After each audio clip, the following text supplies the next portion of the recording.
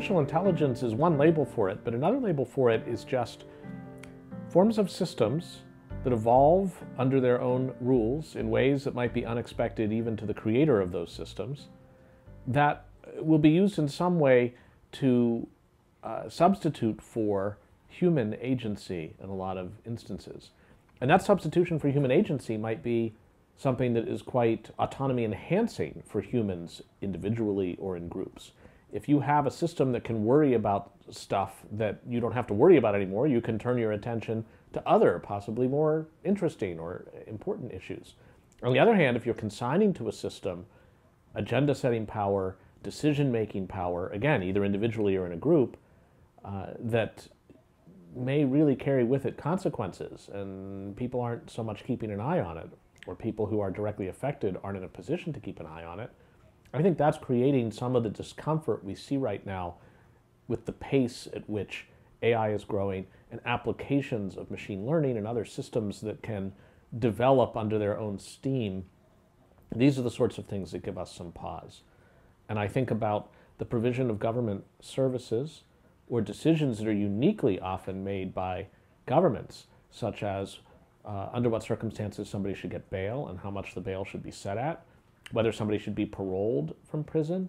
how long should a sentence be. These are things we usually consign to human actors, judges,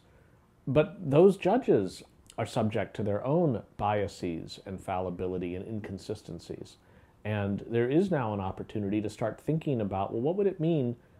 equal protection under the law, to treat similar people similarly? And machines could either be quite helpful with that in double-checking the way in which our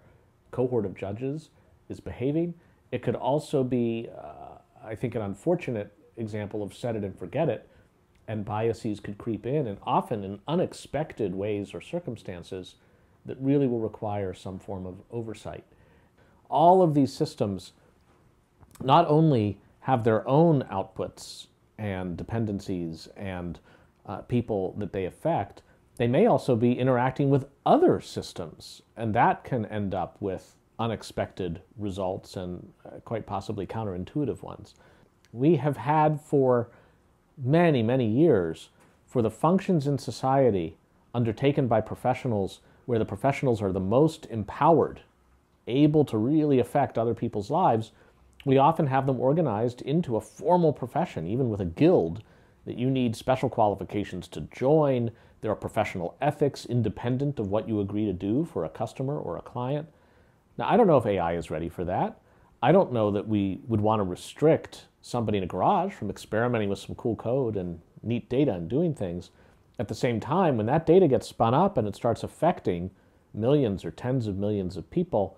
it's not clear that we still want it to be as if it's just a cool project in a garage. Interestingly, academia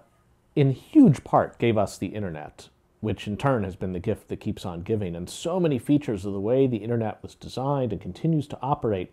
reflect the values of academia that have to do with an openness to contribution from nearly anywhere, an understanding that we should try things out and have things sink or swim on their reception rather than trying to handicap ahead of time what exactly is going to work, tightly controlled by one firm or a handful. These are all reflected in the internet. And for AI, I think there's a similar desire to be welcoming to as many different ways of implementing and refining the remarkable tool set that has developed in just a few years and the corresponding reams of data that can be used and that in turn can go from innocuous to quite sensitive in just one flop. To be able to have academia not just playing a meaningful role, but central to these efforts, strikes me as an important societal hedge against what otherwise could be the proprietization of some of the best technologies and our inability to understand how they're doing what they do, because often we don't know what we don't know. Able even to suggest design changes or tweaks and to then compare it rigorously against a set of criteria that are criteria that in turn can be debated about what makes for a better society, what is helping humanity, what is respecting dignity and autonomy. And those are questions that we may never fully settle, but we may have a sense on the spectrum of which is pushing things in one direction or another. If we didn't have academia playing a role, it might just be a traditional private arms race, and we could find that, gosh, somehow this magic box does some cool thing offered by name your company. We don't really know how it works, and because it's a robot, it's never going to quit its job and move to another company and spread that knowledge or retire and teach. These are the sorts of things that over the medium to the longer term mean that having a meaningful open project that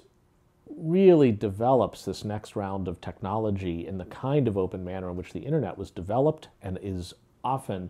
healthily criticized and refined, that's what we should be aiming for AI.